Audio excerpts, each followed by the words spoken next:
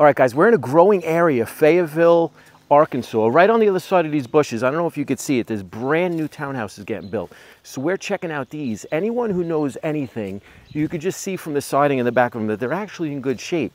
But look at the garbage on the back. The guy just can't keep up. He can't keep up with the money needed to just keep these things running and keep them up with the times, keep the rent growing.